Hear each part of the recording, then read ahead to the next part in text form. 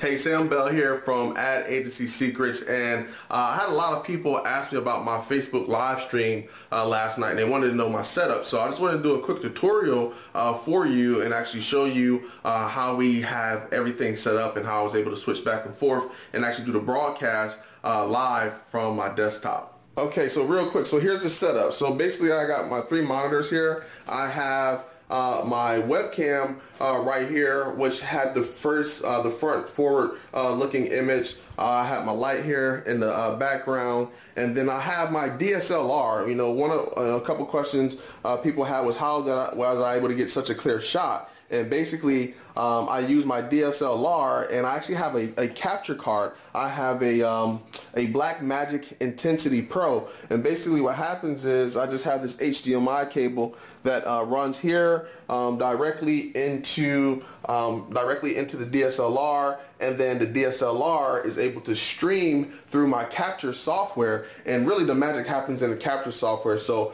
let's go to the desktop and I'll show you that and how that works. All right, so here we are on the desktop, and basically I actually use a software called Wirecast. Wirecast is a live streaming software platform that was designed specifically to live stream video. And it's actually one of the first applications that allow you to stream live to Facebook. If you remember F8 at the time of this recording, Facebook F8 just took place, and Facebook just announced that they're allowing API integration, and Wirecast, I guess they were one of the early developers, and they already have it integrated. So basically what I did is I created a live stream, and this does require that you have the paid version. This is not a cheap piece of software. I believe it retails for around $495, but it's totally worth it.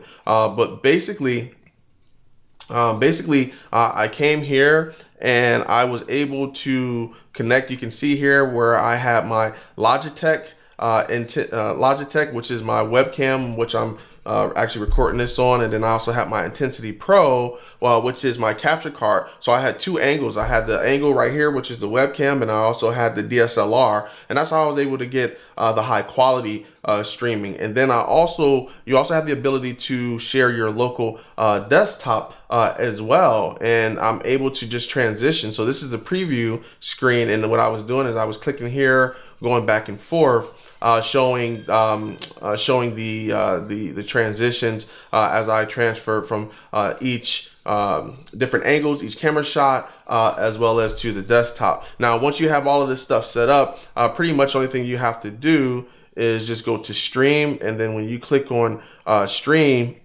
it's going to ask you what you want to stream, and this is what it will look like here. So basically you just type in the name, you type in the title, you have to authenticate. So basically I connected it, and then you can actually choose if you want to broadcast to your profile or to a page that you own, or to, I believe that you can also broadcast to groups as well. Okay, and then essentially you just select your privacy setting. Obviously I wanted to get as many viewers as possible, so I set it to public, and then I clicked on create. All right, so, and then once I clicked on create, then it automatically would start streaming based on my selection. So I chose profile here, public, and basically anyone who was my friends or anyone that was associated with me, it automatically streamed. And you can see the encoding here, 16:9, and it automatically streamed in 1280 by 720 HD. So that's essentially how I did it, and this is how you can do it too. So Facebook Live is getting ready to change the game. I'm sure we're going to see a lot more applications